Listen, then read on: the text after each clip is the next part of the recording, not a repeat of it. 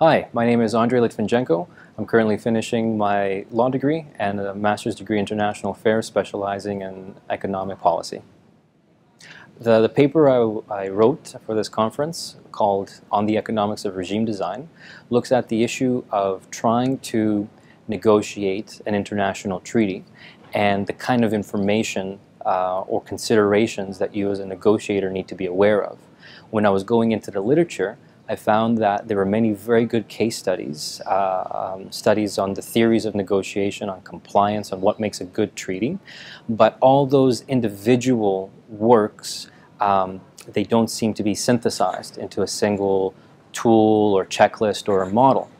And as a result of that, if you don't have a lot of experience or you haven't read these case studies, it would be difficult for you to do the job competently. So what I made was an economic model that puts in a couple of key variables. These are the variables that I found all throughout the literature, and that forces you to consider what would be the consequence of changing any provision in a treaty. So for example, if the decision-making structure is currently a majority rules mechanism, but you want to change it to consensus, what will be the consequences of that? Would it make the regime more legitimate? Would it make it more equitable, fair to the different people, to the different parties? Would it be an appropriate change? So the way the model works isn't to give you a magical answer on this is the perfect regime, this is what you need to do.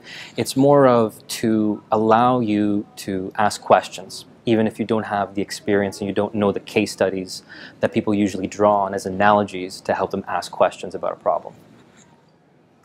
I think it's important in the general sense of trying to make it easier for junior level practitioners, in particular for developing countries who might not yet have as many senior negotiators or the resources to hire foreign expertise, advice, or foreign negotiators so that they can give their junior level staff basically an analytical tool that they can learn quickly and with very little information, just the information on their own country, on the information on the other countries negotiating the other side of the table, and the general context of what's going on, to be able to take into consideration every proposal for every provision or clause in the treaty and very quickly come to an understanding of what are the possible consequences of this.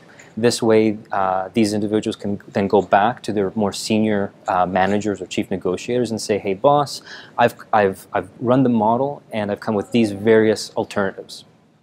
I think the policy implications, at least for a government, is that as a training tool, as a pedagogy, your entry-level or your junior officers can do work more efficiently, work that they may not yet have the experience for, or may not have read enough case studies, in a way that's more objective and less dependent on their knowledge.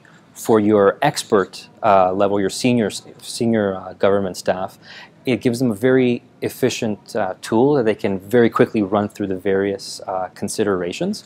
And because they have the experience and the case study knowledge, they can predict much better. And they can use the model to very quickly create policy alternatives to present to whoever's above them.